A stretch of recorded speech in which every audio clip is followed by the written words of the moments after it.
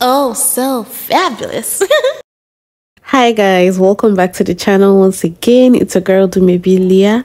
If this is your first time coming across my channel, you're welcome. I do hope you decide to subscribe, and if you are a returning subscriber, you guys know that I love you. It's so good to have you here. Welcome back. So today's video is something I came across that made me kind of laugh. So a black man made a video, and yeah, some people are taking it really seriously, and they say he's ready to desist towards white people, while like black people can kind of relate to what he's saying. And a lot of us, I personally think he was just teasing, but he was stating facts as well at the same time. You know what? Let me go right ahead and play his video. Listen, okay? I'll give my money to homeless people, all right? If I see a homeless person walking, they need some money. If I have it, I'll give it to them, no problem. But if you're white and homeless, see, no, I need a little more explanation. I need a backstory on that, because this shit don't even seem real. So you mean to tell me y'all had a 400-year head start here, and you still end up dropping the ball? And now you asking me for money? Man, get the fuck. I know you, because like being white and homeless at the same time is crazy. Now, I can see if you black and homeless, okay, because there's a lot of shit that might happen, right? You might got kicked out your mother's house, your girl house or something, you know. You can't get a job, it's a little fucked up, you can't pass your drug test, you keep fucking up and shit. Maybe you've been through something here. But white and homeless? All y'all need is a suit and a tie and get on Indeed. Y'all be a damn astronaut tomorrow. So no, I don't want to hear it. I can only imagine what my ancestors are saying up there once I give this white person my money. I can only imagine it. You know that's Sharonda boy, right? Girl, look at this. They is just down there doing anything. Oh my gosh. Couldn't be me. Gave him a crispy $10 bill. Could not be me. So you guys, first of all, he has a sense of humor. I checked his page and he does skits like that. Not usually like skits that are talking about race though, but he does skits that are kind of hilarious. And I think he's teasing, because even in the caption of the video, he has #comedy. But you know the way you can infuse something serious in a comedy skit? That was kind of like what he did. He's saying it in a way that is funny, but he's still talking about white privilege, right?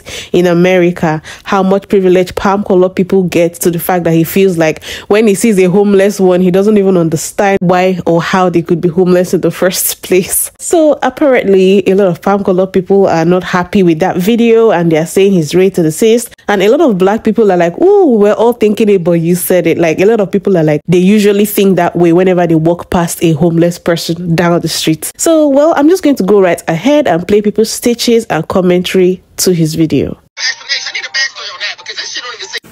I do not know what is wrong with TikTok in my stitch today, but if you can't hear what he said, he is stating that he will give his money to homeless people. If you ask him, he got it. I'm not that one. I'm not the one for that, but I will support if I can. But his main point is that if it's a white person and they're homeless, he wants to know the backstory of how they got there. And I agree. I agree, because I want to know how you had the cheat codes and you managed to fuck it up. I mean, you came from the society of people that built the construct to keep people of color down beneath your feet and everything else. And you are asking me for money? You're asking me for assistance? Y'all, that shit triggered me. It triggered me because I will never forget when I was in Reno, Nevada, and I was watching these homeless people. I had watched them because down there, they're a whole different kind of breed. And if you're not prepared, then people will run up on you and try to take from you what is rightfully yours, right? Or I don't know, they're just real weird, and they really will encroach upon your personal space. So like I said, I watched these people. They were sitting on the side of the road. And if you've been in, like, it's real clean, you can sit down, or I mean, you're not supposed to, but they were sitting down on the sidewalk, and I'm walking, and I had watched them. They had let this walk by. They didn't say anything to him. No, excuse me, sir. They didn't jiggle no hat in front of his way, nothing. They let that man go by. Then I saw Barbara walk by too. Barbara got to walk by in peace, didn't hold up no sign, didn't bojangle nothing in front of her, no held up sign, no nothing. When I walked by, do you know that they had the capacity to ask me for some money? They had the capacity to feel that they were so emboldened enough to assume that I was going to be in an Aunt Jemima position and take care of them. Yes, and I really felt some type of way and was offended. And honey, let me tell you, I blessed the shit out of them. And I asked them, what the fuck do you think this is? Because I watched y'all let them people walk by and you didn't say anything to him, but you let my black ass right over here walk on over here and you decided to ask me for some money like I was supposed to feel emboldened to help you. I don't give a about you. I want to know why you're here. I want to know, how did you fuck up your position in society and now you're asking me for money? This ain't 1846. I don't have to take care of you. It don't even make sense. Make it make sense. Make it make sense. So if TikTok is mad at him, you're going to be mad at me too, because I really wonder that myself. How do y'all be white and homeless? How do y'all fuck up when you have the fucking cheat code? You all built this society the way that it is, and then you have the nerve to fuck up and be homeless? What? Make it make sense. The internet is mad at this TikToker for being supposedly racist towards white people. I don't know what that... Hopefully the guy is trolling. I doubt he is. He seems like he's serious, but let's pretend he is being serious. This is one of the worst reasons I heard to not want to give money to a homeless person. Just say you broke and you don't got it. It's that simple, right? So just because they white and they homeless, you don't want to help them out, right? And then he tries to go in there and go like, well, you know, if you black, I can understand. Like, what the type of shit is that? You act like all black people live the same type of life. And like, what? So you downplaying white people, but end up like going like, well, if you black, I mean, you know, it make more sense for you to be homeless because you black. Like, what? But still, that's one of the worst reasons I heard to not help a homeless person. Now, everybody don't got it all the time to help out a homeless person. I understand that. There's some people who do have it and just walk right past them. Do what you want. It's up to you. But this is one of the worst reasons I heard. Like, just say you don't got it. It's that simple. God. Yeah, but, silly take. But if he's joking, I mean, it was kind of funny. But if he's being serious, yeah. The internet is mad at this TikToker for being supposedly racist. So this definitely makes me question the reality of your world and how much you really know. So let me ask you, brother, would you blame a young person, a young white person that was born into a drug-infested house, raised by nothing but drug addicts, and now is homeless and has zero support? Or what about the teenage girl that was, you know, released into society after being in one foster home after another? Now she's being human trafficked. Now she's being human trafficked and addicted to drugs. Again, has no support.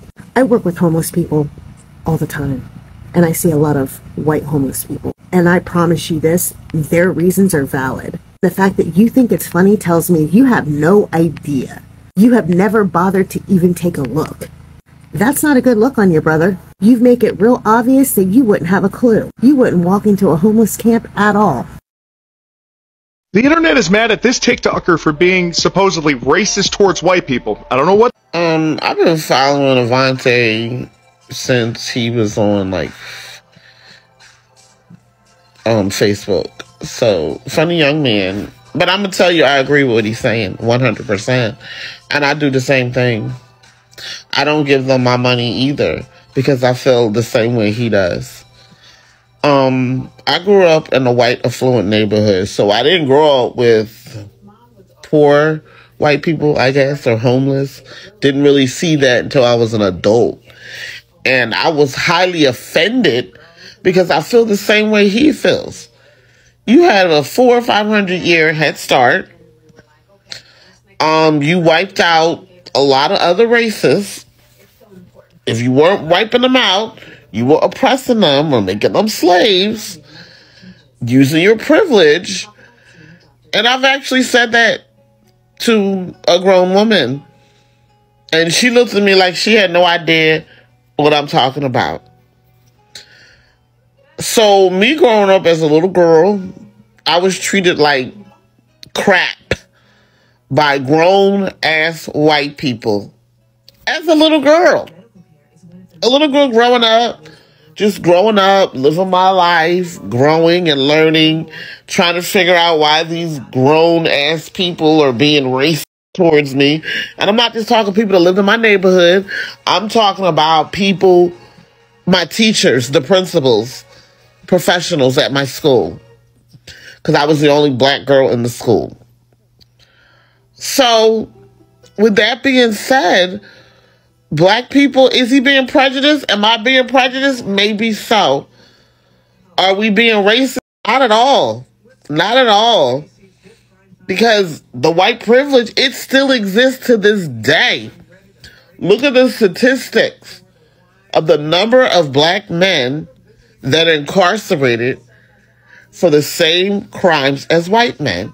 And they tend to get more time. Same crime, different sentences. How many times have we watched videos of black people being racially profiled?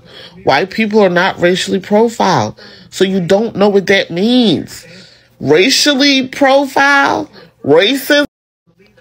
Like, with, sir, he's a younger man voicing his opinion, and I'm probably old enough to be Avante's mom. I'm 54. I have seen the racism. I have lived through the racism. Okay, so let me tell you about where I live at now. I've owned my home for 10 years. These white people were so mad that I bought the biggest house on the block. They tried to get me kicked out of my house. Kept calling the township. Oh, she ain't cut her lawn. She ain't do this and she ain't do that. Horrible. Horrible. So you can't tell me that this is not true because I have lived it. I agree with him. Have I been prejudiced? I don't know if I'm being prejudiced or I'm just treating people the way they deserve to be treated. Like, why should I give certain people my money that I worked hard for, that I have to work twice as hard than my counterpartners just to give you my money? No, I'm not doing it. But what gets to my heart, the only people I really help are children. Because I feel like grown people can, you go and beg for a job. I do help children, homeless children, children in need. Yes, that's about it. And that's not being prejudiced. I don't help any adults. But I certainly don't help white adults because you really do have a privilege. You are treated differently when you walk into the store. When you get a job, you are treated differently. Is it right? No, it's not right. It's not right at all, but this is the world that we live in. This country was built on racism. Towards white people. I don't know what that is, but listen. What do you mean by that? First of all, I'm going to point that out. That pops up when I get aggravated. What do you mean by supposedly? I don't know who's more wrong in this thing. Dumb or dumber? Why is it okay to be like racist against white people? And if you think you can't be, listen to the root word of racism. It's race. So if you want to judge any group based on their race, that is racism. I don't care if it's pink hearts, orange stars, yellow moon, blue diamonds, green clovers. Yes, I had to write that down. That's a lot to remember. But we judging by actions. I don't care about the color of your skin. I'm judging off the contents of your character and how you treat people, how you treat me. You know what I mean? Like, I don't care about the rest of that bullshit. But back to them too. What do you mean by supposedly though? I'm biracial. My son is biracial. He looks predominantly white. So you're saying it's okay to be racist or any person that might be at that? Have you lost your goddamn mind? Excuse me, Lord. But anyways, man, like, Jesus loves you, bro. Do better. Oh yeah, and like Ferris Bueller said, I don't like any ism. Isms are generally bad. But you have a great day. Listen, okay? I'll give my money to homeless people, all right? If I see a homeless person... So I live in Oklahoma, and the homeless rate here is, it's up there, but it's not as bad as some other states. Well, I go on a certain side of town because, well, my son, he goes to daycare out there, and there's a lot of homeless people around there. And there's particular homeless person, this white guy, just call him Billy. I'm just say Billy. So I like to keep him private because he's actually a really good, down, generous person. And he is white and he is homeless. And every time I catch him on the street, I try to give him something, help him whatever possible I can help him with. Anything I can help him with. But I for sure remember the words he told me.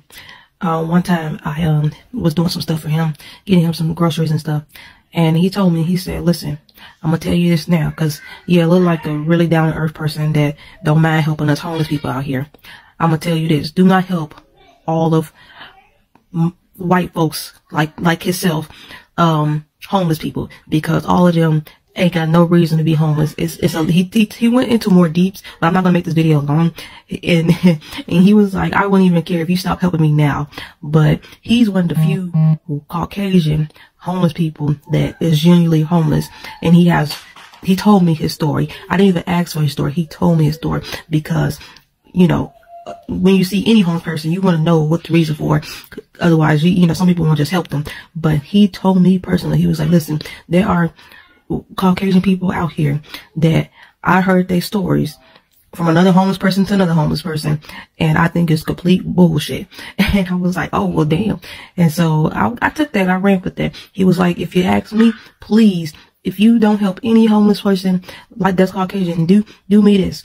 Go help them brown and black people that are homeless, because they genuinely need the help. And then he said the number one homeless person I should help is a mother that is homeless, because a mother that's homeless have kids that are homeless, and God knows I am a mother and I'll be damned if I see them homeless.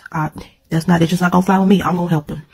I really am not taking him seriously. I think he was funny, and I don't think he's ready to desist. I think the reason why people are feeling that way is because they feel like, oh, why would you want to help a homeless person of another race and not help a palm-colored person? But what they are kind of ignoring is the fact that he's stating how much privilege palm-colored people have, that it doesn't make sense why they shouldn't have at least an average kind of life, right? To me, I choose to not even just see from the point of view of maybe a palm-colored person might have grown up in a family that is dysfunctional, and thereby they didn't have good values, they didn't have right education and all whatnot. I think I'm choosing more to look at it from the aspect of how easy it is to pick up your life as a palm-colored person. Now, I'm not saying they don't have challenges. I'm just saying if you were to make a decision that you want to change your life, there are opportunities that you can easily tap into because of the white privilege that is available to you because of the color of your skin. Unlike a black person or other people of color in America,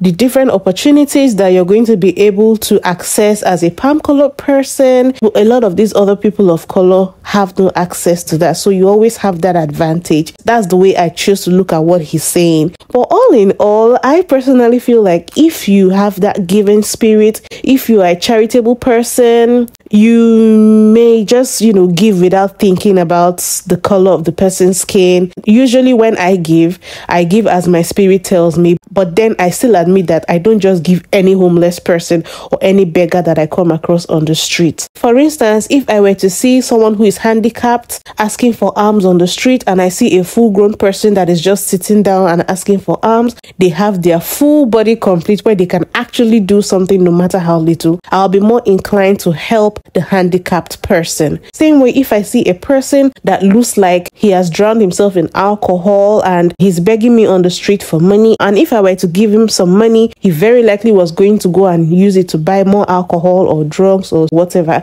I very likely would not be inclined to give that person money. So I definitely understand the concept of choosing who you decide to help or scrutinizing who you decide to help. And then it's a personal decision. If you decide to help people of color because you feel like they have it harder in society, that is understandable. And if you decide that you don't mind helping anybody regardless of their skin color, that is also understandable. It's your money and you decide to choose how you spend it. So the question now is, does race playing a role in who you decide to help Does that mean you are racist? You guys let me know, because I think that is the bone of contention here with what he said. Because we know that white privilege doesn't necessarily guarantee wealth, but to a large extent, it guarantees the opportunities that are open to you in a country that basically thrives and was built on white privilege and white supremacy. So I want to know what you guys think. Do you agree with what he said, or do you disagree?